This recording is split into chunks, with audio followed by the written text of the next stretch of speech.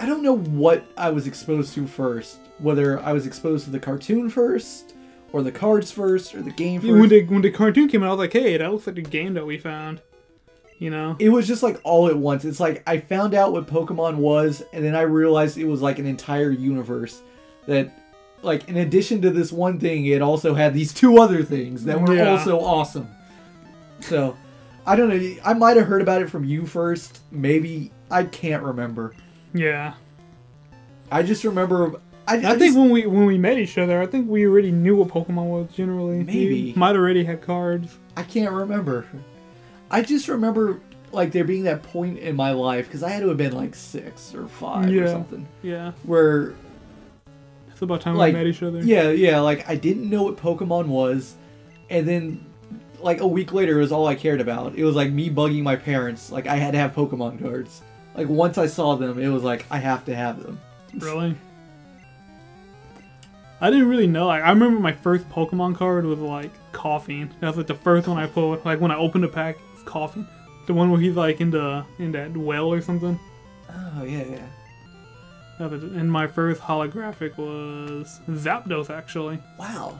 Yeah, my first pull was Zapdos. And I traded it, unfortunately, for Cloyster. Because I'd never seen Cloyster before. You? I think, I can't confirm that this was my first Pokemon card, but I think, like, the first one I could vividly remember, I think was Pinsir. I can just, like, picture Pinsir in my head for some reason. I think you did have Pinsir. I want to say my first holo was probably Gyarados. Yeah. I just feel like I just remember Gyarados being an important card to me. Yeah.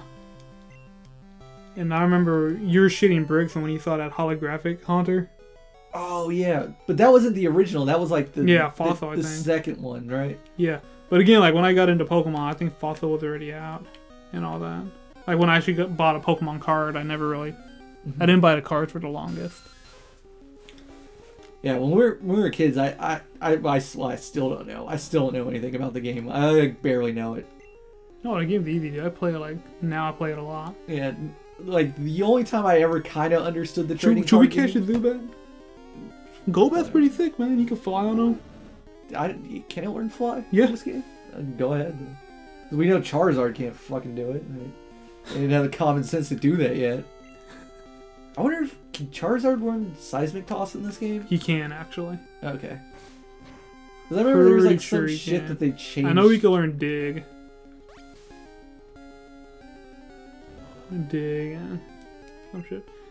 I wonder if Snorlax can use Surf in this game.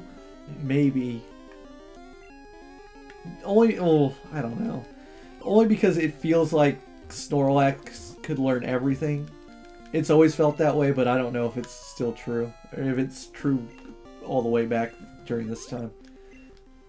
What I was going to say is, when I was a kid, it wasn't until I was like older, at least until like, I don't know, I was like 13 or so. Okay. That I understood like where Pokemon came from. And I didn't know that the game came first. I didn't know what was based on what. Yeah. So like it wasn't until like I began to get older and smarter that I realized that the show was based on the game, and that the characters in the game aren't the characters in the show. Yeah. Actually, before even a Pokemon pack of cards that I got, one of the first Pokemon things I got was the manga. Oh yeah. Yeah, and I don't know. I think it was in Japanese. And I remember being super confused. Like the kid was not Ash; it was Red. There was a girl in there. You know, that wasn't Misty. Oh yeah, that's right. It was Green, I think her name was. One of the things that really confuses me about my Pokemon history is I obviously already loved Pokemon big time, but there's no way in hell that I played this game, these generations of games, when they were new. Yeah, of course not. Even like, because this came out like 95 or 96 or something. It had to have been like 2000 by the time I played this. No way. Yes, no way. Yes, You're lying, dude. I know for sure, and here's how I know. You're lying, dude. Here's how I know. because I didn't have a Game Boy at all until I had a Game Boy Color. And when I got my Game Boy Color, I got Pokemon Gold. So Gold was technically my first game, and then I technically went back and played these, I think. That's the only way it makes sense. Fucking shit, dude. Yeah, my Game Boy Color was my first Game Boy, and I got my Game Boy Color with Pokemon Gold for Christmas. So even though like I was familiar with Pokemon Red and Blue and Yellow, I think you played it at my house, right? Yeah, I didn't own them personally. Gotcha, man.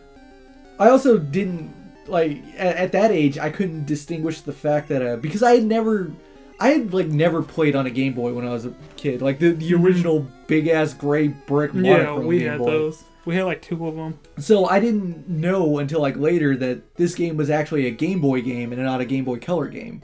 It was just color compatible, and it has these palettes in it and whatnot, to where it can like kind of look like a Game Boy Color game. Gotcha.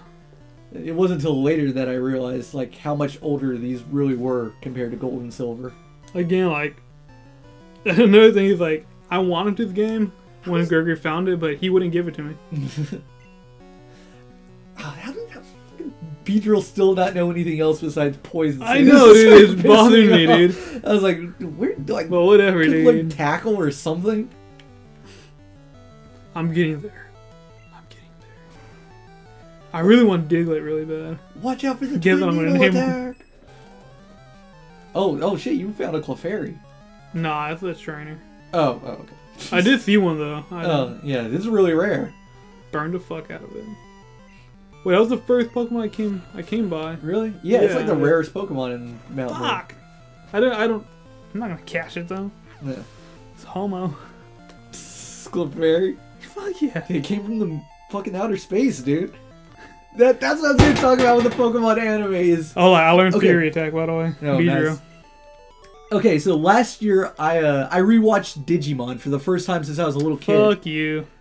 I liked it. I know, I remember. I liked it as an adult. I liked it last year. I was impressed. I was impressed at because the characters die. Yeah, I was impressed at like how well the writing was. I was like, I can't believe they tackled these kinds of issues in Digimon. I don't know, I wasn't impressed. But anyway, there was like when I was watching it, I was picking up on like subtleties that I was too stupid to pick up on as a kid. Like Satan's obviously in there. Well, yeah, like production things, like things where you could tell where they Americanized it, quote unquote, to where it's like there's no way they said that in the original, like in Japan. They just like added filler bullshit in English to like fill in whatever it is that they said in Japanese. Okay. Like they couldn't say it in America or whatever. Like there was like a lot of like weird jokes that kind of like fit in randomly where like there shouldn't be a joke. Or like one of the characters will like make a joke about wanting to eat chili dogs or some shit. Some like really dumb American cartoon bullshit. Okay. But like it doesn't fit the scene. So, like, now, as an adult, I'm, like, realizing, like, that's a weird dub thing that they did. Like, in the dub... A lot of the cartoons, they were dubbed. Yeah, like, it's because it was dubbed that they added, like, some weird filler dialogue that doesn't belong in there. So, now that I'm watching Pokemon again, I'm wondering, like, did they do that in Pokemon, too? I was, watching... I forgot whose channel it was. It might have been... Oh, I don't know, one of those Pokemon dudes. Yeah, because in the episode I just saw last night, the one in Mount Moon, where if you remember, they run into this scientist named Seymour. Yeah. And Team Rocket tries like steal the Moonstone or whatever. Okay. It's just like the dialogue in that episode's really weird, especially where like Seymour, he's supposed to be like a scientist, but he's like full of shit. Or he's the one who's like, I think the Clefairy came from the moon, and the Moonstone's a spaceship. And one day I'm gonna fly with the Clefairy into space. What the fuck? It's really weird. He's on acid. And I'm like, oh, is this what it was in Japan, or did we just like dub it into some Actually, weird it might have been on that one. It was really bizarre. Do you remember the episode with the Kangaskhan Kong kid? No. You don't remember that episode? Maybe if you describe they're in the Safari Zone and they find, first of all, the parents. It shows the parents like. Is it the one where they cut out in America, or? No, it was aired here. And it's about some little kid they find in the Safari Zone or some shit. And he was raised by Kangaskhan Kong. And in the episode, they keep zooming up on Misty's titties. What? But like in the American version, he keeps saying, "I'm a Pokemon." But in the Japanese version, he actually saying, "Could I suck on your boobs?" to Misty. Really? And every time he says that, she keeps hitting him in the head. So I was like, oh, okay, now it makes sense. Because we always wondered that, like, why did it, like, kind of go up on her boobs a little bit? And then Misty will get, like, really, like, freaked out. So that was pretty fucked up. Oh, I'm seeing, like, the Google image of it now, and the kid looks very familiar. Yeah, he looked like... It's on their way to a Safari Zone. Actually, that reminded me, the Safari Zone episode is the one that got cut, right? Yeah. That's the one where Ash gets the... Yeah, it has the gun in it, and he got cut because of that. And that's where Ash catches, like, 50 fucking Tauros or whatever. Yeah. That bothered me so much when I was a kid. You never knew where he got him from. Yes! I thought I was insane when I was a kid. I was like, where the fuck did I miss an episode? It bothered me so much because I had, like, that streak, like, I'd seen every Pokemon. And then Ash had, like, a Pokemon that I don't remember him catching, and it bothered me so much.